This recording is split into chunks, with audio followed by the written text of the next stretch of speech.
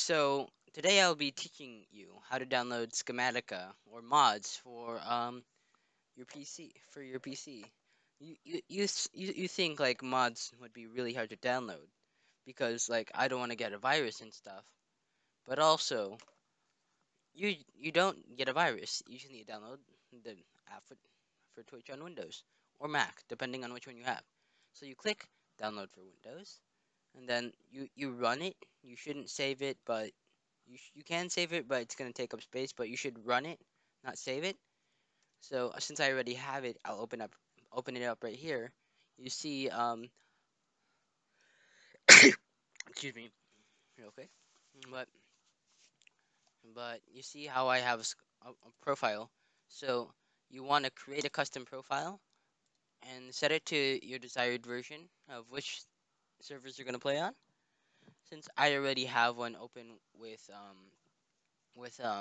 the with schematica.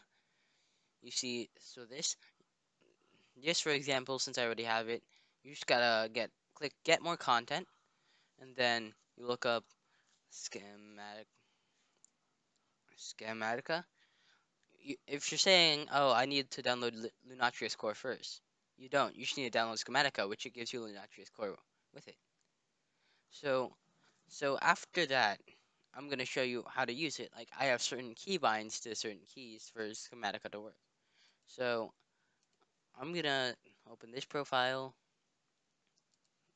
open this, and in creative mode, you don't really need to get the blocks, but in survival you need the blocks to print it. So printer is the feature like instantly placing blocks with schematica at once. It's pretty useful. A lot of servers use it. And it's mandatory for any competitive play in Minecraft. So you see in this world, I'm just gonna you see like all these schematic.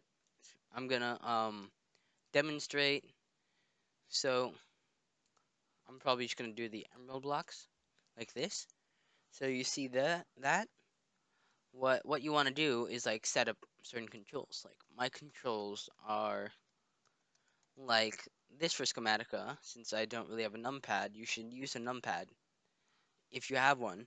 So up, down, excuse me, up, down, left equals, and yeah, that's what my controls are.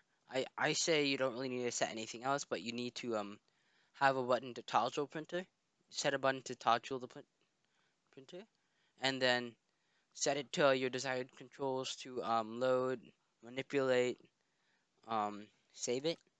So I'm gonna show you how cool this stuff is. Depending, it also depends on your mod settings.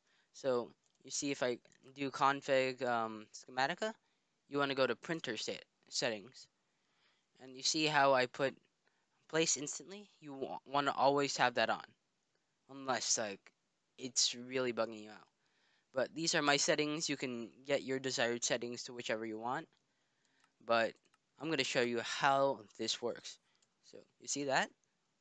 It just places it so fast. You see this?